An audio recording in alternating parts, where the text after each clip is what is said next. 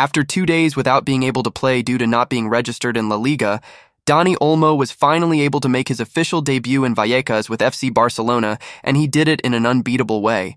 He replaced Ferran Torres at halftime and revolutionized the game as soon as he entered, causing a clear foul by Lejeune inside the area that the VAR overlooked. Luckily for him and for Barcelona, football gave him revenge minutes later.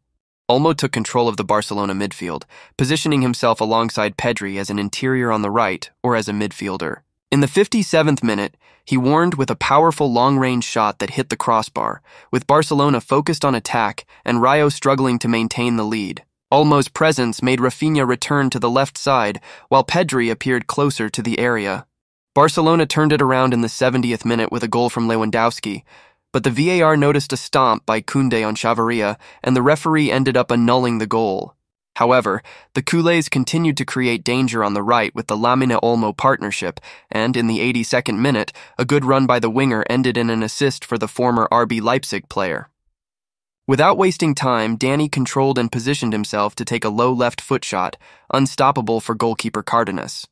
It was the icing on the cake of a dream debut for Olmo on his return to Barcelona a decade later. La Liga, as expected, awarded him as the most valuable player of a match that Barcelona ended up winning fairly, beyond suffering in stoppage time with a Rayo team that attacked a lot with crosses and set pieces in the final moments.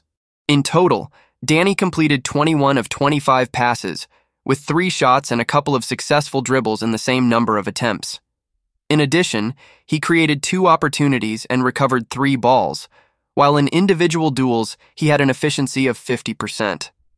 In terms of discipline, he did not commit any ingratitude and received a foul in the 45 minutes he played.